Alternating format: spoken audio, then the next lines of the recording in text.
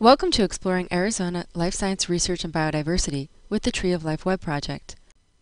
Visit podcasts@toweb.org for learning materials to accompany this episode and to find out how to contribute to the series. I'm Lisa Schwartz, Tow Learning Materials Editor. And in this episode, you'll learn how to take a spore print with biologist Katja Schulz. Taking a spore print is an easy and fun and also extremely important part of the mushroom identification process. In a spore print, you can view the mature spores that have been released from the gills of the mushroom and fallen out onto the paper. You can't see a single spore on its own without the help of a microscope. What you're seeing in a spore print is a mass of hundreds of thousands of millions of spores. Now let's learn how to take a spore print. Take one specimen that's completely intact, take that with us, and the other two we're going to cut off the stem. So we found a mushroom and we don't know what it is, and in order to identify it, we're going to try to get the spore print from it.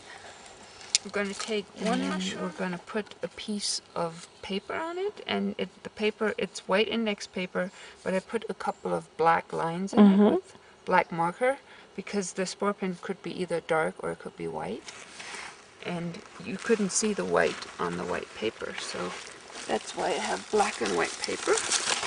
And I'm going to put it in here, and then hopefully over the course of the next few hours, the spores are going to fall out from the mushroom on the paper, and we're going to get a spore print. And what we can do when we get home is we can see if we got the spore print.